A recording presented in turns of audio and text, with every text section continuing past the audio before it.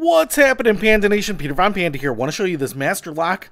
What's interesting about a lock, you say? Well, this one is kind of interesting because of this feature right on the bottom here. So I've gone ahead and cut away the plastic on the blister pack here and show you the lock. Now, one of the reasons that a lock like this might be interesting to you is because you need to secure things, your locker, but even though it has a key right here, this actually uses a combination down on the bottom. And so it's kind of nice because let's say you're about to jump in the pool, maybe it's your locker at your golf course. You don't want to carry a key around, you don't want to lose that key and not be able to get into your locker. So these little combinations are really nice. Now, the benefit of this is that the little rotating wheels here are on the bottom. So when this is locked, it doesn't say, hey, look at me, I'm just a combination lock. I only have 10,000 combinations, so you can eventually break in here. It just kind of looks like a regular master lock. And in fact, it's pretty traditional size. It's got nice weight to it, really big lock right here. And so I am going to show you that this works and how to change the combination to something that you want. So I'm just going to go ahead and rotate this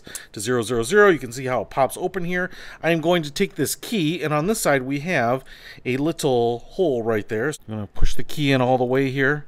It's got a little pin on the back here, so it's kind of spring loaded. I'm going to push this all the way in, and then I'm going to turn it 90 degrees and it'll stay there. Now what I can do here is set this combination to whatever I want. So if I set it to 1002, now I can do that, and now I can release the key and this should open up on 1002, which it does. So if I lock it and change this to 1001, just like that, it is locked. And if I move this back to 1002, boom, I can open this up. And then if I want to change it again, I just push this in all the way here, turn it 90 degrees, and now I can key this to whatever I want. So the really cool thing is a 4-digit combination can be easier to remember, can make sure that you can always get into your locker or your garage or your storage shed or whatever you need without a key. So I think something like this